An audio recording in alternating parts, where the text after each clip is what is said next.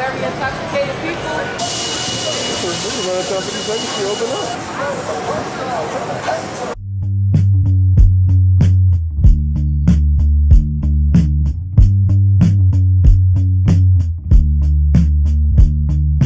It's a certified hood classic. Welcome, we're back with another urban planning themed video. In this video, I am going to take you through a couple of days in my life, talk about some projects that I'm working on, some of the struggles that I'm currently facing. I really value authenticity, so I want to give you guys a very transparent look into what a career could potentially look like in a path that's related to urban planning. I discussed a little bit more about my job in detail in previous videos, so if you would like to learn more about what it is that I do, please check those videos out if you haven't seen them already. Yeah, there's a lot going on, a lot of work updates, project updates, ways that you can support some of the businesses that I work with through purchasing one of these tote bags. So if you are interested in hearing more from me, then please keep watching. I woke up this morning and decided, you know what? This will be a good week to do another week in my life urban planning edition. Okay, so first let me just address a couple different things. There's a lot of chaos in the background. I've just moved. My furniture is not all put together. So yeah, that's why there are like various pieces of furniture in disarray in the background. I'm also just woke up about a half hour ago, so I have this bonnet on right now. Anyway, so that's that. To be honest, I'm not really sure exactly what's going on this week. I know we have a couple of big meetings. There's a congressman coming to the corridor that I work on, and we're supposed to give him a tour, do a presentation about our work. I think that's tomorrow, but honestly, I'm not really sure what's going on. People just add stuff to my calendar, and then I just show up. I've pretty much been in the office at least 3 days a week. This morning I have a meeting at 9 o'clock. It's now 8:13. I'm already dressed so I can kind of do some notes for this meeting, do the meeting, and then I have to actually go to the corridor. I have an in-person, I'm not even sure what it is. I have to check my calendar, and then hopefully I can get back here by afternoon, because honestly at this point I'm kind of over doing anything in person. I really just enjoy working from home and being fully virtual, but the nature of the work I do makes that kind of unrealistic. So it's a few minutes later. I've eaten my breakfast. Oh no. So yeah, I have a meeting in 2 minutes. I'm gonna call all of you guys, telling y'all about the marshal and the shooting and the something and the other. I just got home from the 2 meetings. I think I mentioned before I left, my intention was to take my camera. I forgot. Vlogger of the year. So we had 2 meetings with 2 different schools in the neighborhood, me and my manager. So the first one was to talk about this public space project that we're working on in collaboration with the library and also with the local high school shop program. So basically the high school students are designing benches that are going to be movable art pieces. At the same time, they'll have some mutual aid products as well, feature some books and highlight pertinent information for the community. So I was really excited to be able to sit in on that conversation just to talk about the logistics of, putting these benches together. We got to see the benches in progress and also talk about some art designs that we're considering and local artists that we would want to partner with. So that was really cool. For the most part, the students' input has been at the forefront of this project, which has been really cool to see. It is now 1:20 p.m. I'm gonna pray and then make some lunch and then do some more work. Hello, I started this yesterday. I don't know if I ever finished updating yesterday. This morning I did a tour with some members of the congressman's office. We took them on a tour of the corridor, pointed out some recent acquisitions and development projects that we're working on. I personally don't really like doing tours just because I feel like it makes the corridor into a spectacle, but sometimes it's a requirement for the job. So I did that this morning. I'm back home now. It's around 1:30.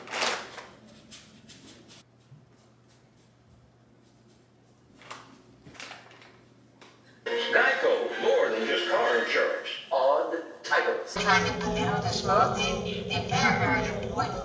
But what's important is happening right now. The inventory, but I took notes on my phone the couple of days I went out. Oh yeah, so it's about cleaning commercial corridor shopping areas throughout the city. Okay, yeah, I can email her. Building a better business corridor and a safer place for people to shop is a good, that helps solve the other issues. I think, we believe art is the design once you get the buy-in on doing it.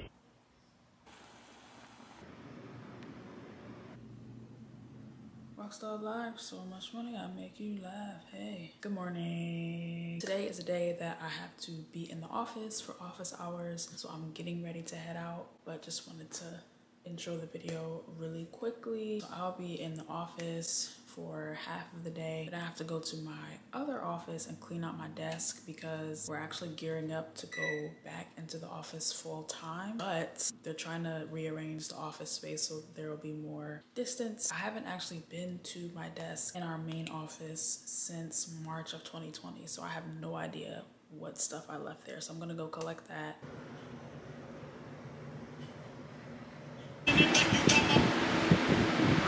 Pretty good, how about you? I'm in the satellite office now, but I have a couple minutes. Sorry, I have my phone on mute. It's in Harrisburg again, right? Or is it somewhere else?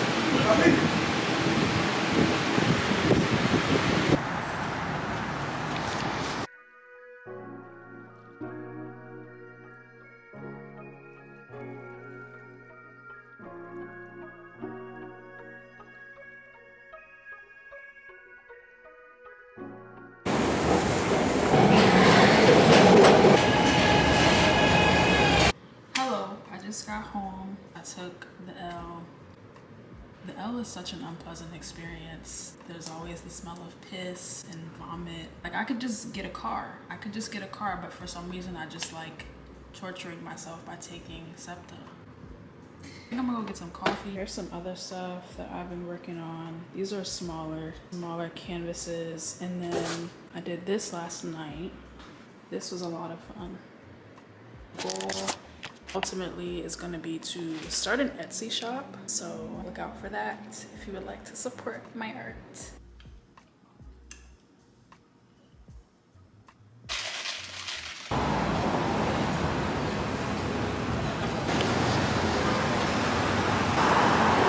It just be feeling weird to be out here with a camera. I mean, it's beautiful. Yeah, this is really nice. I like it. Appreciate just having this space here. Right. Right in the community. Right. Yeah. This is the selfie where everybody was taking pictures in here. And this, this is nice. So what are these services that you offer? So we're doing body contouring, everything non-invasive. Is this all for women?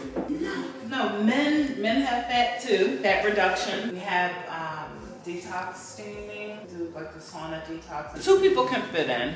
Oh, very nice. Yeah. It's very hot. Steam sauna. Well, I like the artwork in here too. I did everything with my own hands. Really? Wow. We out here on the strip. In one word, how would you describe? Vibrant. Vibrant. Okay. Always something going on out here. Always something to see. Some folks dancing on the corner. Okay. They've stopped.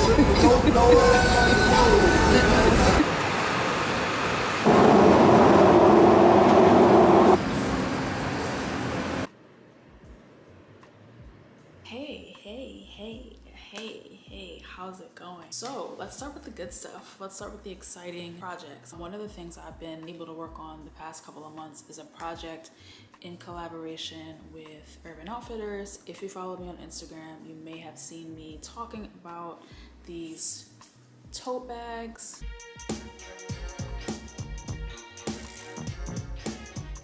Basically, at the end of 2020, Urban Outfitters reached out to my office and they were interested in collaborating on a project to support local West Philly businesses. For those of you that may not have seen my previous videos, I work as a commercial corridor manager, and this includes economic development, urban planning, community organizing, basically all wrapped up into one job. One component of my work is working with small businesses that are located on or around the commercial corridor that I manage. So when Urban reached out and was interested in collaborating on a project to support these businesses, we did some brainstorming and decided that we wanted to come up with a product that would highlight some of the legacy businesses on the corridor. And when I say legacy businesses, I'm referring to long-standing businesses that have been open since 60s, early 70s, that are Black owned and that have transitioned ownership within the family. So we actually have a few of these businesses. I think there's 7 or 8 that were started by someone in the family, and most of them now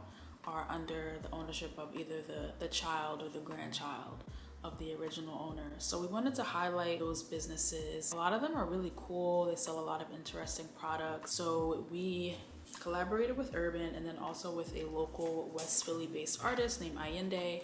And Allende was able to design these really cool bags for us. And the great thing about these bags is that all of the proceeds that are raised as a result of the sale of these bags go directly to these legacy businesses. So we're helping to support businesses in our community, encouraging people to shop local. And these are currently available at Urban Outfitters locations in Philly, at the West Philly location near Penn, and then also at the Center City location, and then also online, not on Urban Outfitters website, but on African Cultural Art Forum, which is one of the businesses that's highlighted on the back of the bag.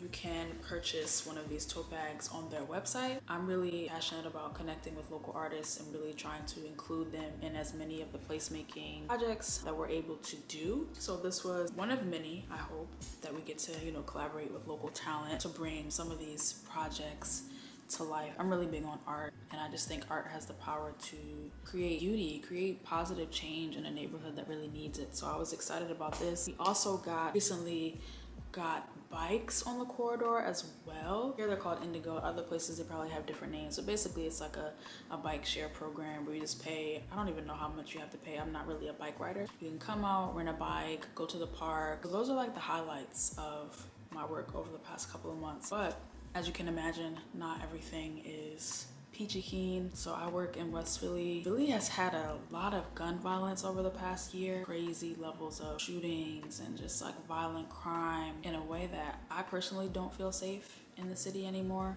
because a lot of the violence is very random. And I don't want to be paranoid, but I do want to be realistic about, the area that I work in is not, quite frankly, is not very safe. So that's something that I'm grappling with, because a large component of my job is being out on the street, going door to door, connecting with business owners, identifying their needs, talking to community members, and doing some of this like grassroots organizing. But when I don't personally feel safe being out there, I don't know, it kind of impacts my ability to do my job most effectively. But at the same time, I'm not willing to compromise my personal safety and well-being for a job, period. Like, I'm just not willing to do that. But there still is the expectation from my employer that I'm out doing these, door-to-door interactions. So that's something I'm really trying to work through. I don't really have a solution right now.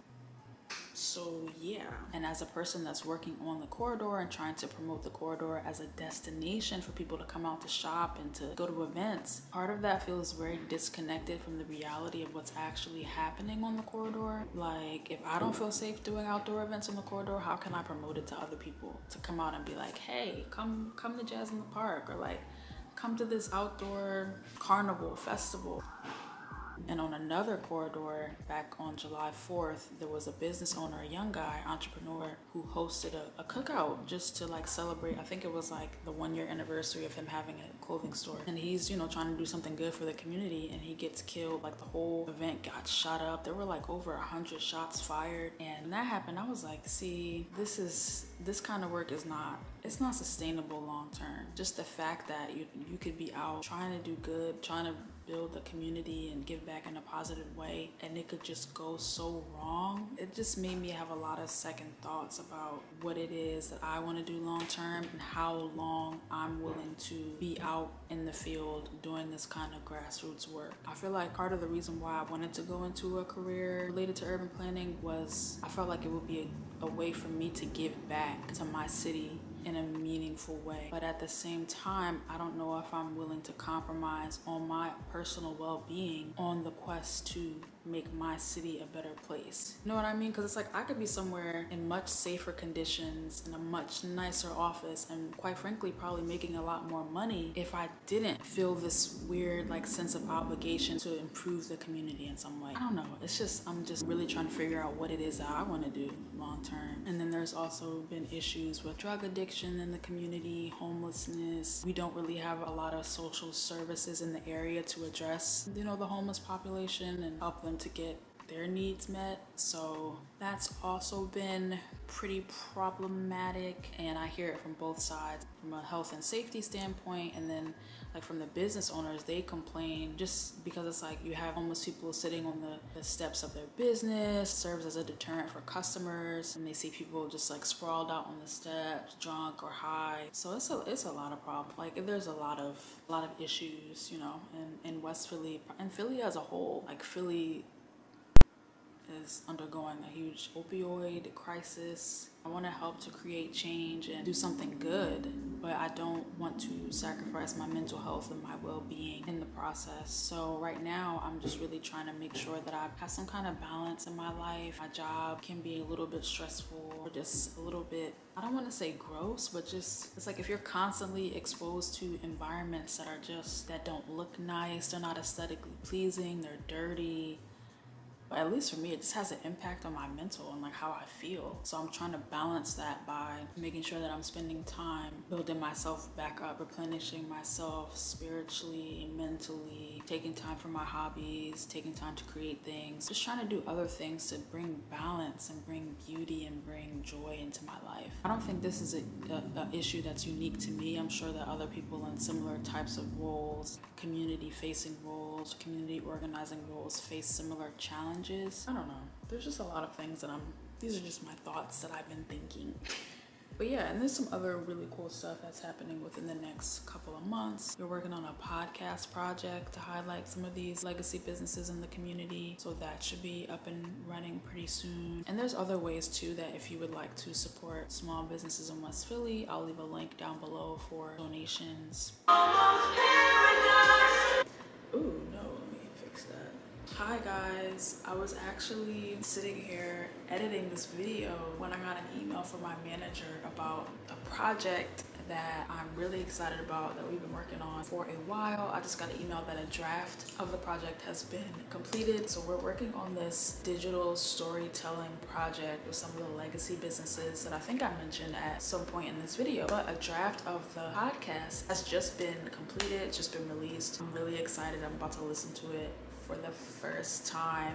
It's with a business called Hakeem's Bookstore. Hakeem's Bookstore is actually the oldest Black-owned bookstore on the East Coast. They opened up in the late 60s, West Philly community staple, and we were able to get the owner to agree to do a podcast just talking about the history of Hakeem's Bookstore. It was founded by her dad, and she has taken over ownership after he passed away. So we've been working with a really cool production team, and they put together this podcast for us. So we're gonna hopefully turn this into a series just highlighting different legacy businesses in West Philly. So it's super, super exciting to me.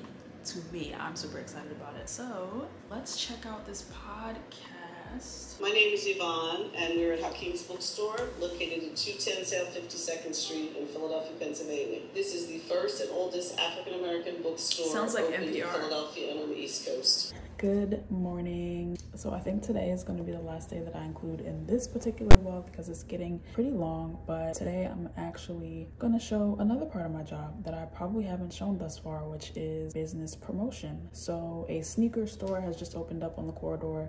They were closed due to the pandemic and then also due to civil unrest that happened last summer, but they are finally reopening, which is really exciting. So I talked to the owner and we discussed doing a short promo video for the business just to inform people that they're back open, let people know about the history of the store, some things that they're excited about in the future. So I'm just gonna go with my camera and just do a quick little clip for them and then post it on our social media channels, and then also give the video to them so they can post it as they please. Just a little something I like to do as part of our package for the businesses. And it's just me filming. It's not like a professional camera person or anything, so the service is completely free. Getting ready to head out to go meet him, and then also probably stop in at the office. I have some stuff I want to print out for some meetings that I have later. So that's the plan for today.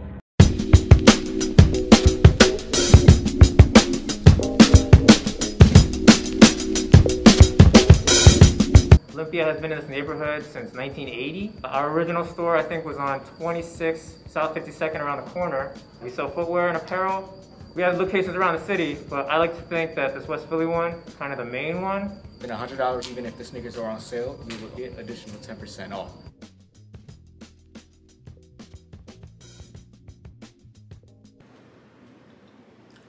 Well, I didn't just get home. I got home like an hour ago. I'm eating my lunch, roasted cauliflower bowl. Shout out to Trader Joe's. So I'm gonna edit the video that I took for that business, and they were really nice. So I'm gonna edit that video now and then send it to him before we post on our organization's social media. But yeah, like I said, I feel like this video is kind of long at this point, so I'm gonna end it here. Thank you guys for hanging out with me over the past couple of days. I hope you enjoyed it. I hope you learned something, and I will see you in my next video.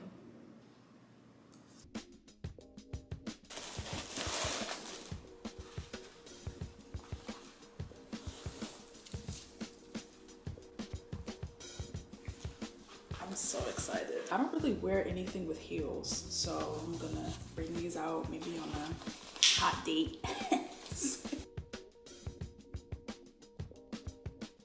A certified hood classic.